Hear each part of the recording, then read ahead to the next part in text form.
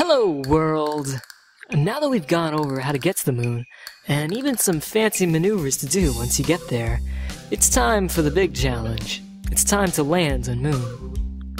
As always, you'll follow the normal procedure to get to Moon's sphere of influence. Wait for it to rise above the horizon, and burn until you have an intercept. Once you reach the Moon's vicinity, make sure your periapsis is around 50 kilometers, and when you get there, perform your braking burn to circularize your orbit.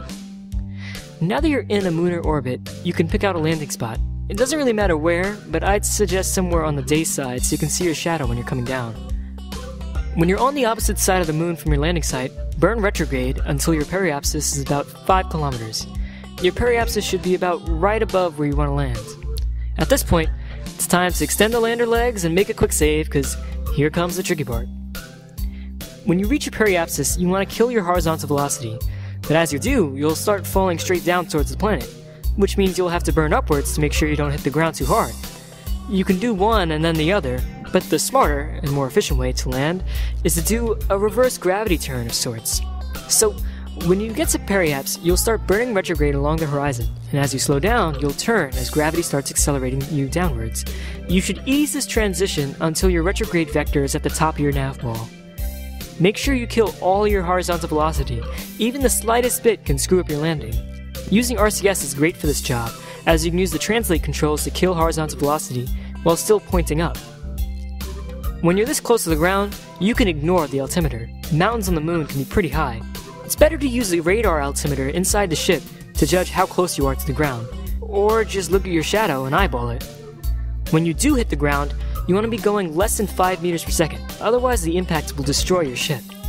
There are two ways to actually go about slowing your ship down to land. You can either continue burning throughout your descent to keep your speed low, but this wastes a ton of fuel.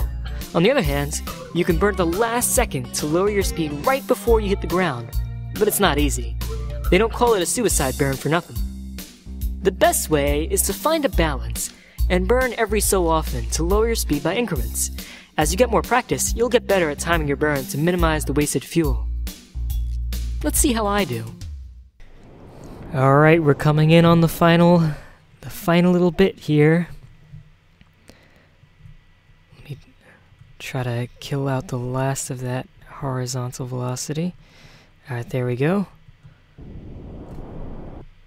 I'm using a probe, so I can't tell exactly how high I am above the ground because I can't use the cockpit view to see the altimeter, but I think I shall do fine either way.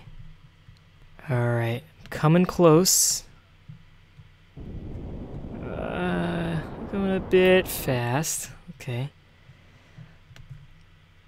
My shadow should be appearing there it is, there's my shadow, okay. Okay. I actually started going up a little bit. Okay. It's close.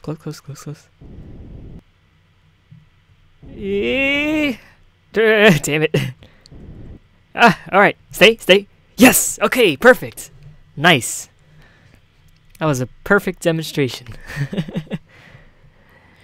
Now my Anne-Marie probe can do some science. Alright.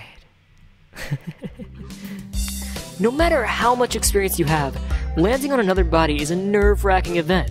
But if things go right, you will land safely. I hope this guide helped.